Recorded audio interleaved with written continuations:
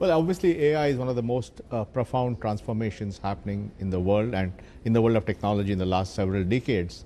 I think what we are seeing is that every business and every board is now trying to figure out what does it mean for them, what does it mean in terms of opportunities, threats, and they are looking at it very seriously. But I do believe that enterprise AI, which is what companies have to do, is a longer cycle than consumer AI. Because consumer AI, you can get a chatbot and start working. Enterprise AI requires firms to reinvent themselves internally. So it's a longer haul, but definitely it's a huge thing happening right now. So who wins when it comes to enterprise AI? There's a lot of data to protect around firewalls. There's a lot of trusted companies that have moved very aggressively to hyperscale and trying to offer generic versions where you simply just plug in your own data, and NVIDIA is a great example of that. Who wins then? Is it Silicon Valley names?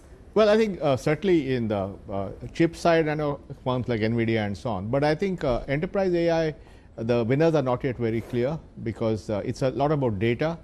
Because firms have to organize their data to be AI, consumable by AI, disparate sources, they have silos, they have unstructured and structured data. So there's a lot going on. So I think it's early days yet as to who will be the winners. But I think it's going to create some very successful companies out of this. I'm fascinated around the large language model space because we've seen in Europe a number of startups have gone from not even in existence to multi-billion-dollar propositions overnight because they are in the LLM space. France has got one, and the French president told me we needed to get these companies going because they had the ability to connect in their own language with their own information and own cultural backdrop. How does this look in the very key Indian market that is growing so rapidly? Are the LLMs major Indian VC or major Indian startups? Well, there are many companies now coming up with which are building India-specific LLM-based solutions for Indian languages. We have a company called Sarvam AI and Trutharim, there are many companies doing that. And of course, large firms like Infosys are also investing hugely in AI. So I think what's going to happen is that because AI is finally dependent on the data it's trained on, every part of the world which has unique data will require to do something about training the models for that data. And ultimately, the models will become more commoditized, and the value will switch to the application and layer of the whole stack. Nandan, just lovely to see you, by the way. Let me echo Karen's thoughts there. In terms of AI, just one or two more from me before we move on to other issues. You have apparently 317,240 employees. I guess that's a give or take. It's a huge number. You are a significant employer in the IT outsourcing, consultancy, a massive employer in India as well. How many of those employees are going to lose their job with the AI boom? Because as brilliant as your services are, a lot of them now, given everything you two have just said as well, are going to be overtaken by technology. No, actually, it'll boom because while you're right in saying that the productivity of software development will improve considerably, thanks to all the automation possible and the co-pilots and so on. In reality, we are at the very early days of a global 10-20-year cycle of reinventing companies internally with AI technology. So while the productivity will go up, the new business that is going to come in enterprise AI transformation will more than make up for it. I hope that's the case in some ways, just from a customer experience, or at least I hope the chatbots get a lot better, because I struggle. I have to go through multiple stages. I think all our viewers will echo that. I mean, I don't know if you have the same problem, but even before I can get to speak to someone, I do go through various levels of chatbots now, or the equivalent as well. But you're saying this is a 15 to 20-year journey before actually the people I'm speaking to now will not necessarily be redundant, but be less important.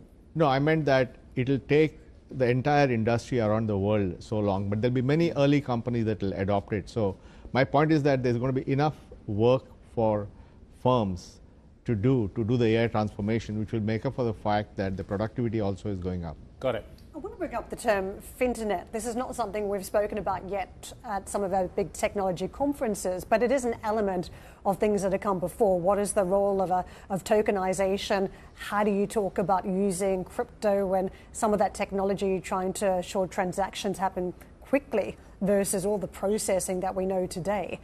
What are you seeing on this front? Because you're seen as one of the key players in the finternet. How transformational will it be? Well, the Finternet is actually a paper which Augustine Carstens, the general manager of BIS, and I published recently.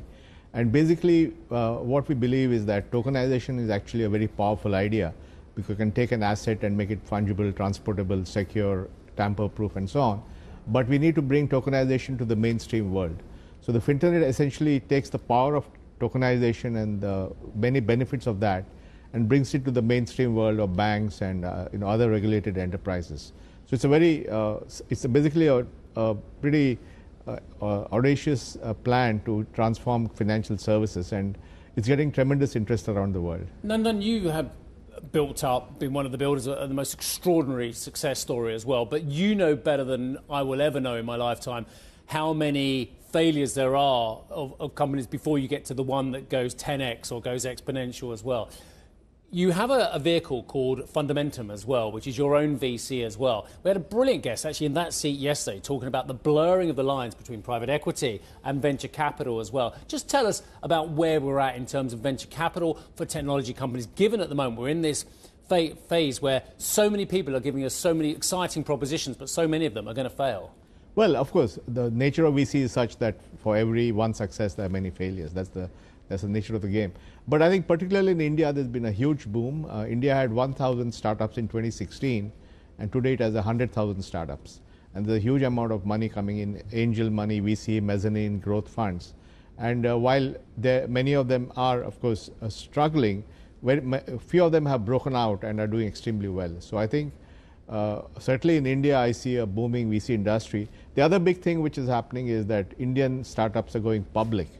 And so they're now coming to the Indian capital markets and delivering very good performance. So the maturity has come of age, where startups are now becoming public companies. So I think it's all in a good place. Great. Can I ask you about some of the major players and what that dominance looks like at this stage, even as we talk about competitors and startups?